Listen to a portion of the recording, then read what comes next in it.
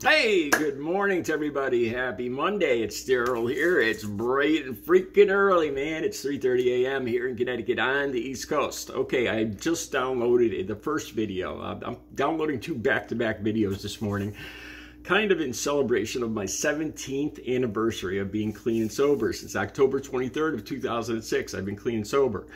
I have some links down below because I remember being in one of the over a dozen detoxes or rehabs, and there was 35 of us sitting in a room. It was at a hospital, and it was a detox, and we were 35 of us, 35 people. It was a full room, and there were two counselors talking, and they were talking about how statistically saying that only 2 people out of the 30 or 35 people in that room would eventually make it to be clean and sober for more than, I think they said for more than a year. I've looked up some statistics, and this is why I don't bring up these statistics often, because they vary. Personally, I think that's what I just said is pretty close to it. I found another one down below where people that suffer from alcoholism, it's an 18% success rate for the first year. 18% will make it 1 year. Here's the brighter side of that. The first 3 to 6 months is the hardest. That's where you have the biggest relapse rate. I was also reading too, I think it said 40 to 60% of people relapse, either addicts or alcoholics will relapse. I've talked about that before. Personally, some people would disagree with me, but personally, I believe that relapse is actually part of recovery. It was for me. Up to before October 23rd, I was making it about every 3 months. I was clean, and it was a secret thing. I did all by myself. You know, I told everybody I was clean and everything, and then I'd save up money, and I'd wait for a day where I knew I wasn't going to get any drug tests, like from the methadone clinic I was going to, and you know, I picked like a perfect day, and I'd go off by myself with $300 or $400, and I would just use by myself all day. And I did this about 3 times over a period of about 9 months. And I'd go into the methadone clinic the next day, and every day every time I got called for a random urine, and I would get caught, and I would lose all my privileges. That you have privileges that come with staying clean for any certain amount of time in there. On October 23rd was the worst day of my life. It was just one terrible thing after the other. I went off on my own to use, and I locked myself out of my car. I had run-ins with the police. Just one thing after the next. I ended up sitting alone in a parking lot, and I couldn't get a hold of any dealers. And I had $20 left in change, in quarters, and it was the last of my money. I went through $400. And I was sitting in a cold parking lot. It was cold for October 23rd, and people were coming in and out of the store. I was sitting in a dark parking lot, and they were coming out, and it was families buying Halloween stuff and like that. And I was all by myself, dark car. The car was shut off because I didn't want to attract attention. And I had, you know, quarters in my hand, and I called up somebody I didn't even know this guy, because I couldn't get a hold of anybody else. And he didn't show up, and I'd call again. Back then, I didn't have a cell phone. I'd get out, I used the payphone, I go back to my car. I sat there for almost 3 hours, from like 8 o'clock to 11 o'clock at night, waiting for somebody I don't even know to come and take my last $20, not even, it's probably like $18 in change. You know, and all that would have done was prolong and make the agony worse for like 5 minutes. That if anybody's familiar with rock, that's what it would have done. It would have just made things that much worse.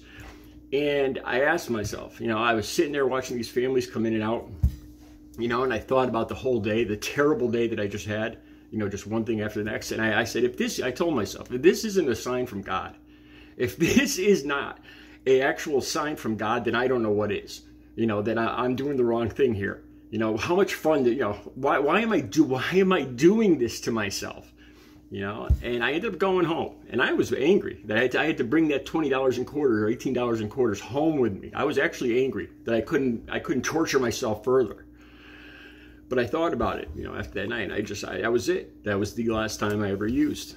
17 years ago today. Okay, if you watch, I want you to watch the last video, because I talk about anorexia a little bit, and there's a woman that I talked about. And my concern is that other people that might potentially suffer or are suffering from eating disorders will watch her. and kind of idolize her and kind of look at it like, you know, like she's got a good life. She's wealthy. She's got a lot of followers. She's got millions of followers. She's wealthy. She's got beautiful clothes. She's a creator on YouTube and TikTok. You know, and you know they would rationalize an eating disorder, and I know because I used to do that. There's a particular, when I first got clean and sober, I stopped. I didn't listen. I changed all the music I listened to because it was a trigger for me, just like the song I'm going to mention now.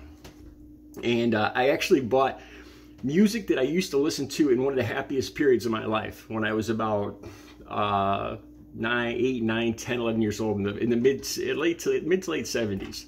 I bought Neil Diamond CDs, seriously, back when I was 40, first time when I first got clean and sober. I bought the Bee Gees, I bought Johnny Cash. My music taste changed completely when I got clean and sober. And as time went on, I was able to go back and listen to that music again, which brings me to this song. I used to listen to a lot of music when I was using, and this one song was my anthem. I cranked it up whenever I used. You know, I remember I can remember right now multiple times sitting in my apartment or somebody else's place, cranking this song up, singing it, you know, indulging in my addiction. And the song is Lit Up by Buckcherry. And if you watch the song is phenomenal. It's just got such a great hook and guitar. And but in the song, he says, I love that cocaine. I love that cocaine. This is a song. These are lyrics to a song I'm talking about for the YouTube algorithms. You know, and it was like my anthem back then. And I stopped listening to it. When I got clean and sober, I wanted nothing to do with that song. Until just recently. I can listen now. It's been 17 years. And I'm in a different place now. And I don't have the same triggers as I used to have. And I listened to some of the music I used to listen to. And I thought about Josh Todd, the singer for Buckcherry.